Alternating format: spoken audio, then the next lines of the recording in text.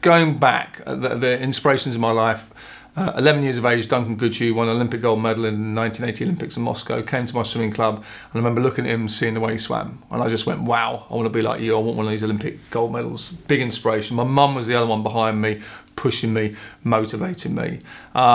First international meet was a major competition, 1986 Commonwealth Games. And I think at that age, I saw Duncan's medal and thought, I want to go to the Olympics. But it was a kind of dream as a child going, yeah, I want to do that, I want to do that. It's one thing wanting it, it's another thing doing it. That start, I suppose subconsciously that went into my mindset. And then Commonwealth Games 1986, coming away with a bronze medal was an achievement, but it's not, you know, I always set out to become Olympic champion. So I never kind of, I mean, I can look back over my career, I went to 5 Olympics and never became Olympic champion, but it never stopped me believing and wanting to become an Olympic champion. But I suppose the time I became a professional athlete was 21 years of age. I worked as a career driver, fitted double glazing windows, worked as a groundsman, worked in a council office. I worked on building sites lifting around plasterboards, and I realised that I liked manual labour. Now swimming to me is manual labour, it just happens to be my love. But by trying those other jobs and trying to make ends meet, 1981, a friend of mine, friend of the family, said, I'll support you for a year for the Olympic Games, for 92. I went to 92 Olympic Games, came 6th, Speedo sponsored me, and I think that was the big shift. All of a sudden, swimming became a career, because there was no money in the sport.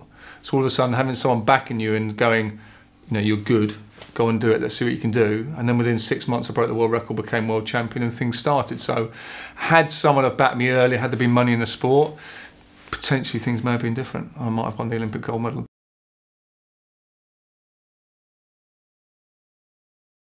Okay, I have won 6 World Championships, 11 European Championships, 2 Commonwealth Games, in total 47 international medals. I've been to 5 Olympic Games and I broke the world record 8 times.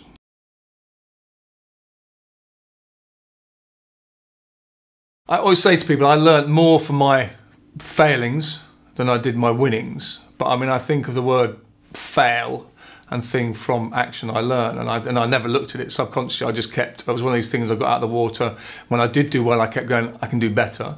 And when I did fail, as it were, I didn't fail, I learned. I always learned something. I learned that some of the training I was doing wasn't working, some of the weights I was doing wasn't working. Maybe I made a mistake in the race, I didn't get off the block quick enough. There was always something I took away from every experience. So over the career, I like to think, I mean, I broke the world record 8 times. And I look back now, and when I started swimming, I had a best time, and I always wanted to go faster, faster, faster, and it was kind of like, what makes me go faster? So when I broke the world record, and everyone went, oh, I'm a phenomenal, fastest man in the world, and I went, yeah, but subconsciously, I'm going to, it's my best time.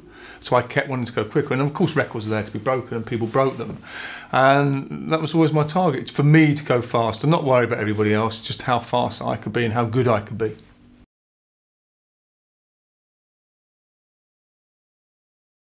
You've got to be committed, you've got a great awareness, you've got a great belief, and you need to, I have a saying of fly with the eagles, don't peck with the hens, and that's kind of surround yourself with like-minded people.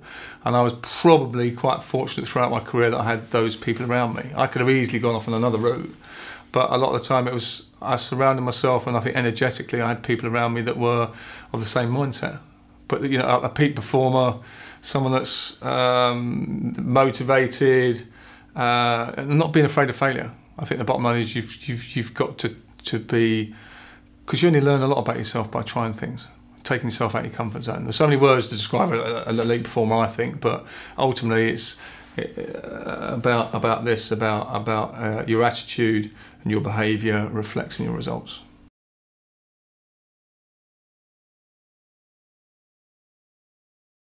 You do need to fail to learn. You need to fail to grow. And I say, yes, I won a lot. I lost a lot. And I think the losing was the thing that I didn't like losing. So it sort of motivated me to do better and better and better until sometimes I won and sometimes I still lost. But it never stopped me standing up there and having a go. I think with sport, every time you stand on the block, you're kind of vulnerable because you don't know what's going to happen. Every race is different, every game is different. And I think every day with people, things are different. But I think for people, to enable people to grow, they need to step out of their comfort zone. And whether it be in sporting terms, I say to people, it's like me, you know, I hate long distance. Well, do you know what? Go and do something. Go and do an open water swim. It's long, and I don't like it. But then you learn a lot about yourself by actually getting in there and having a go. So I do it so I can go, did that, and also give myself a pat on the back for doing it, and just take yourself out of your comfort zone, try something that is completely different. And there'll always be, I think human beings are very good at doing something they're comfortable doing and they're good at doing, so they avoid doing the things they're not good at doing. And for me, getting up at 5 o'clock in the morning, jumping in freezing cold water was horrendous. But I knew I had to do that to get to where I wanted to go to. So sort of embrace what you're not good at and you don't like doing, because the more you do it, the better you will become.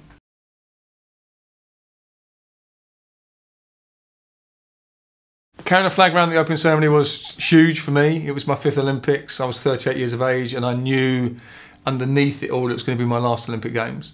And I'd been on the team for 23 years, and I was kind of the granddaddy of the team. So I was our team captain. I've been team captain for a number of years, and every team within Team GB, you know, so tennis, hockey, athletics, cycling, diving, everyone had a team captain, and every team nominates someone to carry the flag round.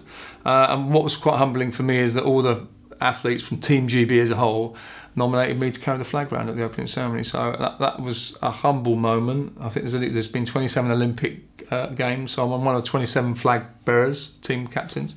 And just walking into the bird's nest and leading out Team GB was very emotional. And I kept pinching myself, thinking this won't last forever. So walk very, very slowly and enjoy the moment, really. And it was an amazing moment. It was phenomenal.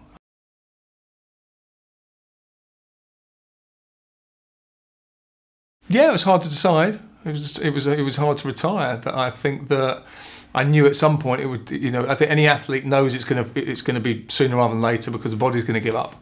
And I think I only stretch it as long as possible. I probably could have gone another Olympics if I'd have wrapped myself in cotton wool, but I always wanted to retire at the right time and at my time. And yeah, 38 in swimming terms is getting on. And I didn't want to fall off the side. I wanted to go out on a high. So like I say, carrying the flag round opening ceremony was a huge high. And then it was kind of like, what do I do next? You know, I've been a swimmer, I'm a high-performing athlete, a high-performing swimmer. Where do I go? And I think what happened was another world opened up in terms of, I did Strictly Come Dancing first of all, which I went from being a great, well-known in the sports world, but in the real world not known, and all of a sudden I became the swimmer that did Strictly Come Dancing. So Strictly Come Dancing gave me a platform to the general public, if you like. And then from that, doing motivational speaking, hosting events, I suppose I didn't realise that it's all to do with the mindset.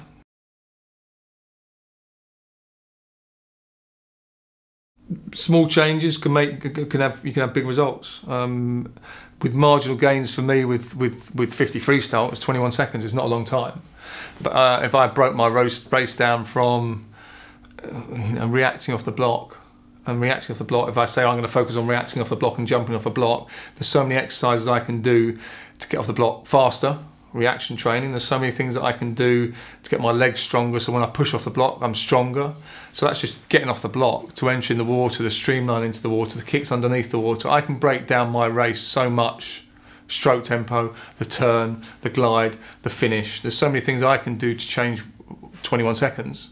And it's quite interesting when you are in the moment of swimming, it's sort of everything slows down when you're in the now, and it's trying to get people in the now, I suppose, and people within their job trying to, or a business in general, trying to break down every little component, because I think there's improvements that people can make everywhere. People themselves can make improvements, personal improvement, and I think if people look at making personal improvement as a whole, the company can make some big improvements.